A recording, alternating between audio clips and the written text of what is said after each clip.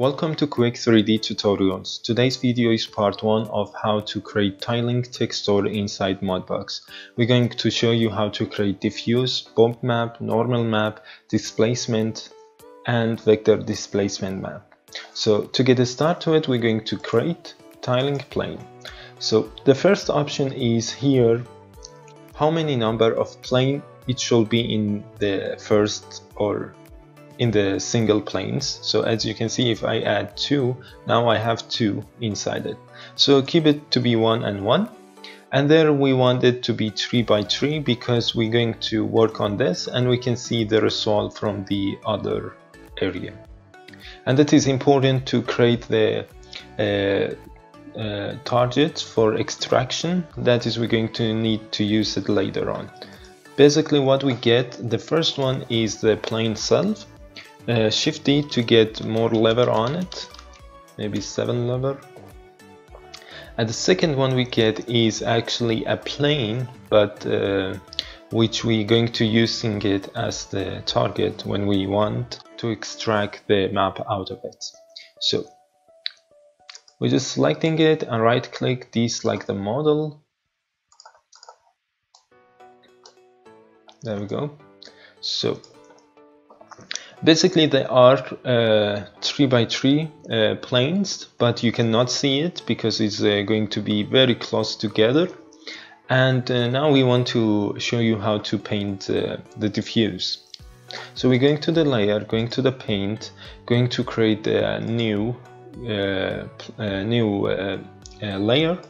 That is very important. You need always make a biggie layer, which is the background, because this color coming from the material.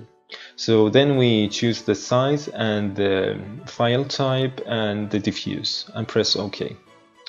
Before we going to painting, that is better if we're using the group.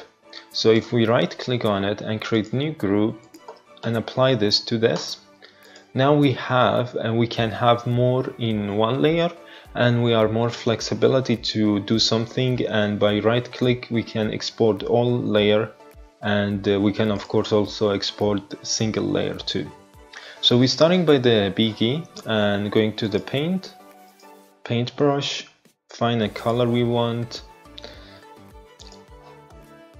and the size of the brush, and just very quickly, just in the central you need to focus, and it will take some of time to Mudbox update this color. So now we have the background to be blue.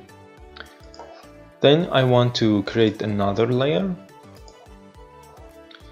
and we want put my brush size to be a bit smaller.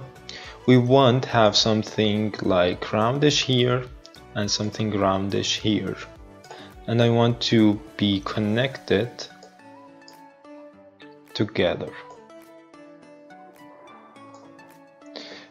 We just move it.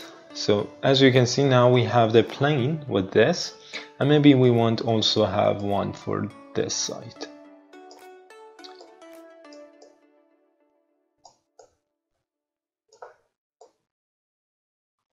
And move it so everything has been updated.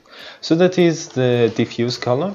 Of course I can just right click on the single layer and export it, but I want to export all of them, so we select the group, right click on it, and going to export the group. So we select TIFF 8-bit and on the color. So now I will just basically show you how it will look inside Maya. So we just use the accessed file, going to the color, very simple, find our texture, and is map. Here it is. And now we need to show this so we can see it. So that is actually the single plane we have working on. And we can just go to the placement of the texture and putting it to be maybe 5 by 5, and it will be repeating without any seam. So that is how to create a diffuse map inside Mudbox to be tileable. So thanks for watching.